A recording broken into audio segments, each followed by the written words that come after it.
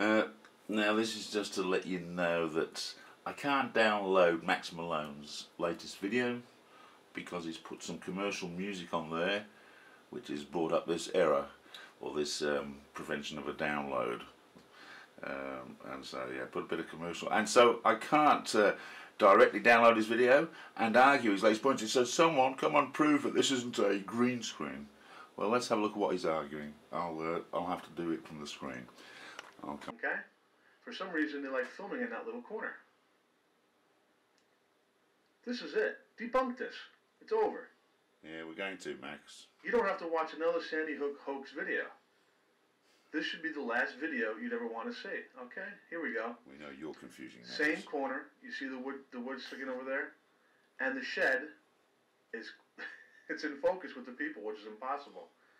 Yes, Max. That is absolutely no way that's real. Same shot. The shed right in the back. Oh, I'm just turning this down a bit now, just so that we can. You came out to debunk this. Now what are you going to do? I don't know what we're going to do, Max. We're going to have to. What are you going to do now? I think what we need to do is turn it down a bit more, and that show you that the simple technique of bringing the foreground or the background to the foreground has been known, you know, by photographers for years, and anyone who's done any video photography with zoom lenses know it to be called the push-pull technique, or vice versa, depending on if you want the background to go out or bring it forward. And you can bring it forward and as in focus as it is in these shots that Max insists are green screen. It's not a green screen effect at all. If it's an effect, it's a zoom effect.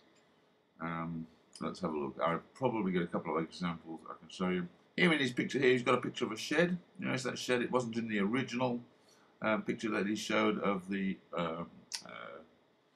street view from Google Earth. And but simply, the effect is I think I've found a couple of effects that should convince you that you can bring the background forward and keep it in focus. Now, these are a couple of old clips, but they should prove the point.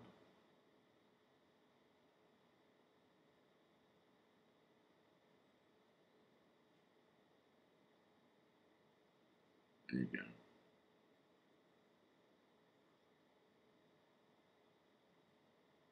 Similar effect. Okay. And we're going to try this both ways. All right.